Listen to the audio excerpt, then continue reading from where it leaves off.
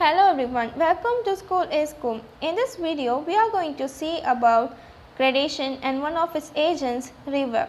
Gradation is the process of leveling of the land by means of natural agents like rivers, groundwater, winds, glaciers and sea waves. They take place in two ways, degradation and aggradation. Degradation is eroding of land surface and aggradation is building up of landforms due to natural agents. Now we will move on to the agent of gradation, river.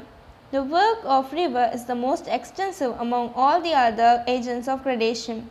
The place where the river originates is called catchment area and where it joins the sea is known as river mouth. There are three courses of river, the upper course, middle course and the lower course. The upper course. The dominant action of river in the upper course is erosion. The land features carved by a river in its upper courses are V-shaped valleys, gorges, canyons, rapids, potholes, spurs and waterfalls. The middle course. The rivers enter the plain in its middle course. The predominant action of a river in the middle course is transportation. The river in the middle course develops some typical landforms like flat plains, meanders, oxbow lakes, etc. The lower course. The main work of the river here is deposition and it develops typical landforms like delta and estuary.